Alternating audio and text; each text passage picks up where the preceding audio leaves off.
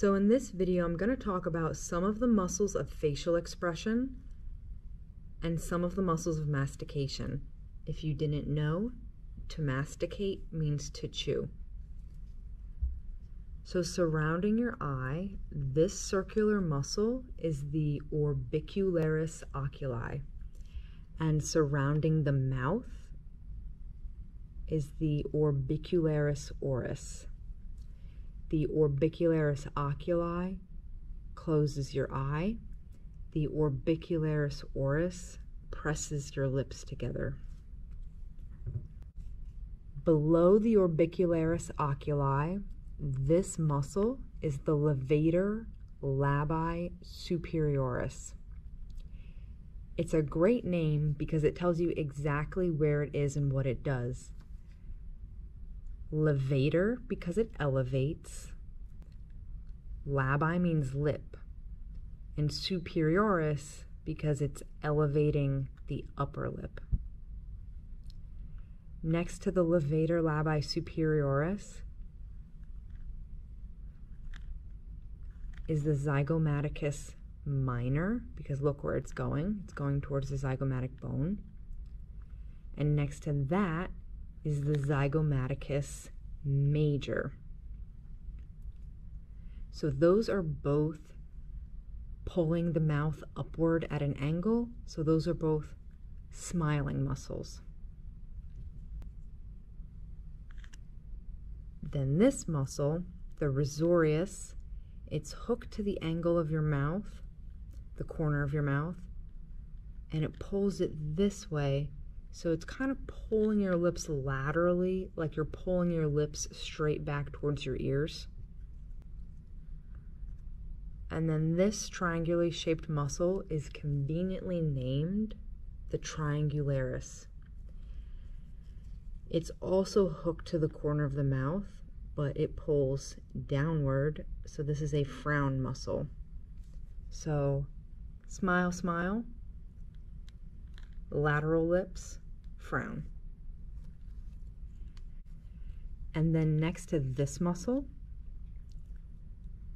this pulls the lower lip downward, so it is the Depressor, Labii, Inferioris. So Levator, Labii, Superioris, Depressor, Labii, Inferioris. And then on your chin is a paired muscle called the Mentalis. The Mentalis pops out your lower lip, so it's protruding your lower lip like you would do if you were pouting.